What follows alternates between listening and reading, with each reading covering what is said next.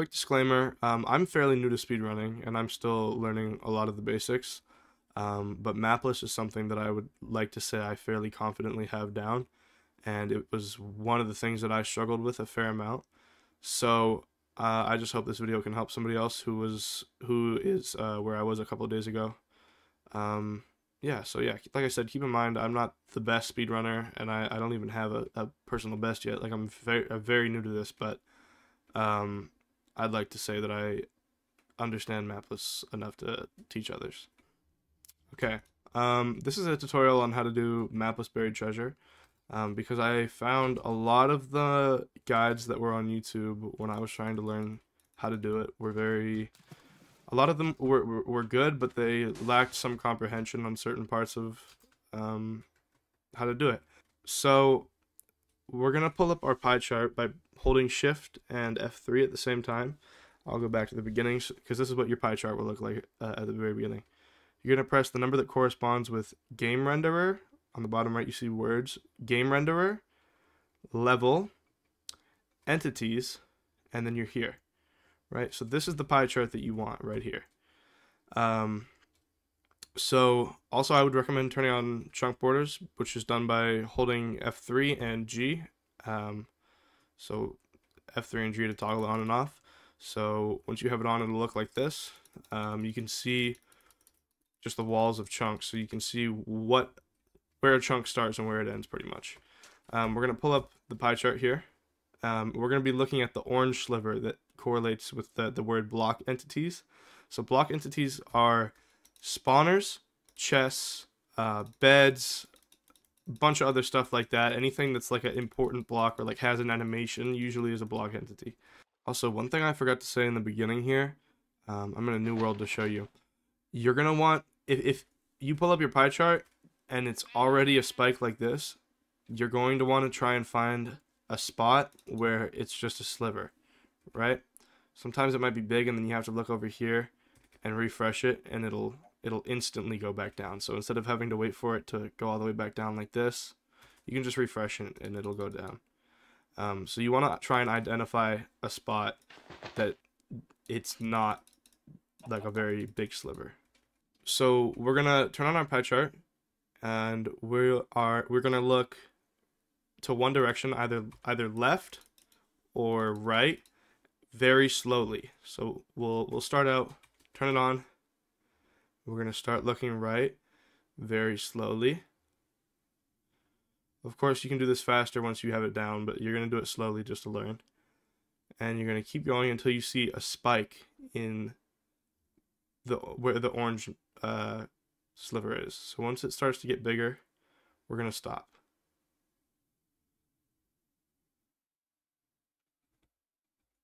Oh, well, yeah, right here is the sliver. Okay, is where the sliver got bigger. Sorry. So let's go back here because this is right before, and we go. See, it starts getting bigger as soon as the far right of our screen is right here. Right, this is where the far right of our screen was. If you're doing it on the left side, it'll look like this. So you start here, go left, very slowly, very slowly, very slowly, very slowly, and just keep going until it starts to spike. It starts to spike a little bit there. Keep going. So it spiked whenever the corner of our screen was right there. Right, so what's on the corner of our screen right here? So what's the common denominator between when we were looking right and it spikes here, and we're looking left and it spikes here? Well, this chunk right here, this one is the common denominator because the corner of the screen this was the corner of the screen on both sides, this chunk right here. I believe also on the corner, this further chunk is on that one, but it's not on this one. So you can kind of fairly easily determine that this chunk is the common denominator between the two. So this is the chunk that both of the corners of the screen were on each side when we tried it, right? You can typically, if you have good practice with this. You can just do it based off of one side. So we'll start here, go right, and boom, this is the corner of our screen right here, this chunk. So we know it's in this chunk. So what do we do now to find out which block that the buried treasure is at? We need to use our F3 menu again. So up here in this corner, we see these numbers 10, 15, and 4. And it says chunk next to it. So what do these numbers mean? These are your coordinates within the chunk. So it's the same as your X, Y, and Z, but it's only within this chunk. So this cube, right? So something to know about buried treasure is that it always appears at the chunk coordinates 9, 9. So one way to think about it with this little thing in the middle, the red, green, and blue that replaces your crosshair whenever you press F3. If you're moving along the red line, your first number, which is your X coordinate within the chunk, is going up. Also, this will go up, your regular X coordinate. If you're going down, like away from it, your coordinate will go down. See how this is moving? Up when I go this way, down when I go this way. Same thing with blue. If you go up, follow it, this coordinate goes up, and if you go backwards, it goes down. Same with this coordinate. The one in the middle is just your Y coordinate, which is how high up you are. See if we go up, boom, boom. Yeah, I think most people probably know that already. So we're going to go in here, see how our chunk coordinate is 0 and 6. So we're going to go this way along the red line until we get to 9. Because, like I said, buried treasure always spawns at 9, 9 within the chunk. And then we're going to go follow the blue line, for me at least. It might be different for you depending on what these two numbers say. And we get to 9. So now we're at 9, 9. This middle number doesn't really matter so much. We will go down, right, and then boom, buried treasure. So yeah, that's how you do Mapless more or less. One thing also to keep in mind, I have seen, I'm not sure if they can go further than this, but I have seen buried treasures that are up to four blocks deep. So you have to do 1, 2, 3, and it'll be this fourth one. I'm not sure if it can be another one deep. You might have to do some testing on that or search it up. I'm sure you can find that somewhere. But yeah, so recap. You're gonna want to pick a direction that you're gonna want to move when your sliver's low, and you're gonna move that way slow enough that you can recognize where the spike is. So it's spiked when we're looking.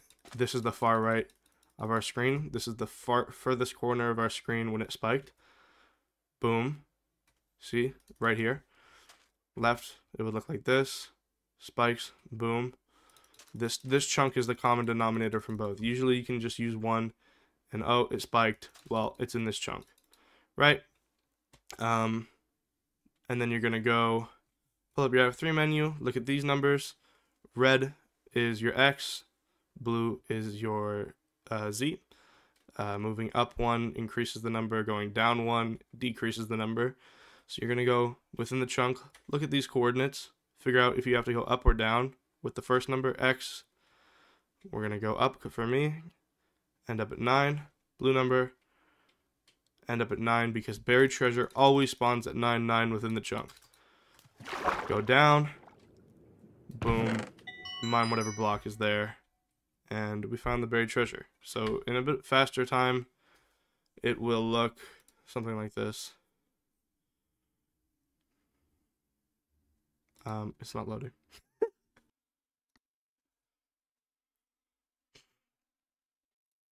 Okay, here we are. So it's a small sliver. I usually go right, so I'm going to use right. Recap again. We're going to start game director level. Entities. For me, I use standard settings, which if we go in standard settings is a mod, but it's allowed within speedrunning. And if we go in here and search up pi, I have it on game renderer level entities. So whenever I pull up my pie chart, it always says game renderer level entities. It's already done that pathing, so I don't have to do it every time. So that whenever I load up into a run, I can just, yeah. So sliver is small. We're gonna look right. Oh, boom. This chunk is where it started to spike up. We can start from the left as well. Small. Small. Got bigger looking over here. So we're gonna go over here. Look this way. You can test it as well, like in the middle of it. So over here.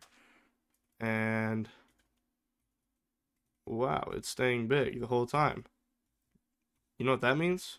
We are in the chunk. Typically that means that we are in the chunk.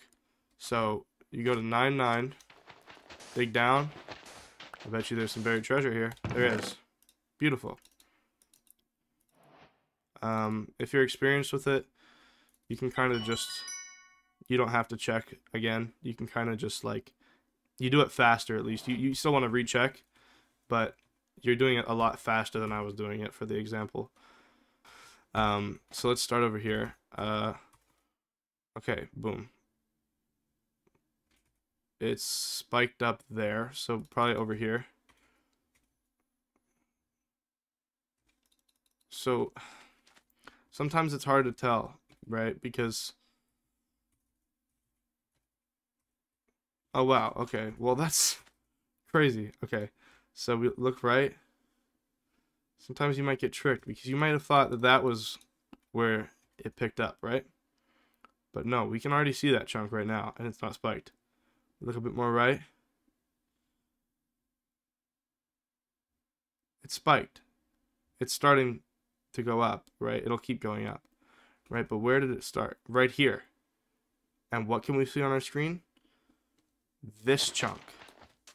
Let's do it from this side. We don't see it. Go here. Oh, what's on the side of our screen? This chunk.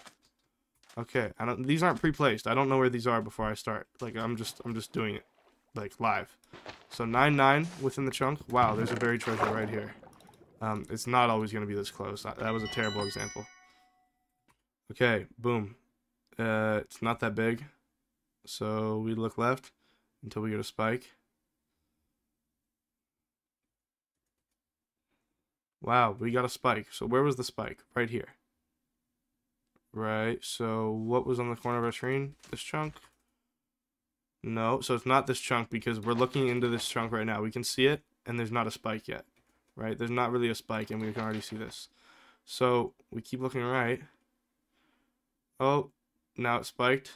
What can we see? This chunk over here, kind of, yeah. Look left. Oh, it just started. So I have a feeling it's in this chunk over here. Right, we can't see it right now, but we look here, we can. So I have a feeling it's in this chunk. We're gonna look around. If your pie chart stays like where it is, like fairly, if it stays fairly large, you're probably in the chunk. Sometimes it's tricked me before, and I wasn't in the chunk when I thought I was. So we're gonna go to 9-9. Boom. I'm fairly confident there's barely treasure here.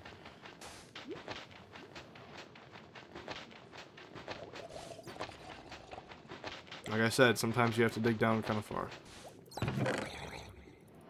And, yeah. Buried treasure. Boom. I'm loading that slow, obviously, but yeah. Also, this is where I was in the very beginning of the video when I said, find the small sliver. So we're going to start right here. I just recorded that part. So we're going to look left and slowly do it. Just slowly until we see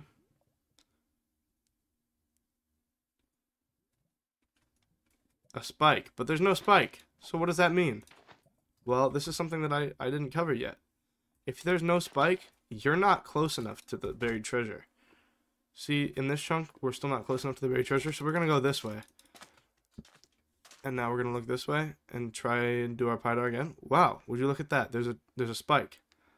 So we just started looking over that way.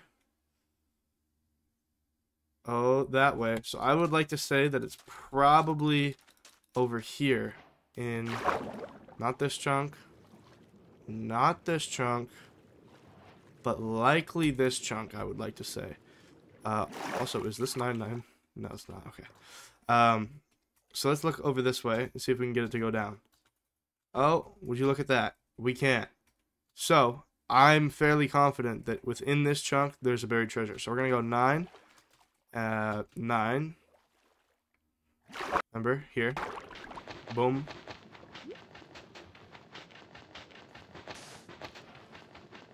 Like I said, sometimes you just have to dig down. And you're in water and it's slow. I know it sucks, but yeah. But yeah, cool. A lot of top speedrunners will use something called a thin screen to help them find buried treasure more easily. The reason that this works is because if you limit what's on your screen, it's much easier to tell which chunk gave you a spike. So, I'm going to press my keybind to set it to thin screen. The menu, the screen that you're seeing on the far left is my entire screen right now. I'm seeing the same thing you're seeing. So, this is all I see. So, we're going to start right here, where there's not much of a, there's not a very big sliver.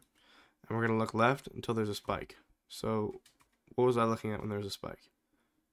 Right over there was a spike. We're going to look over here.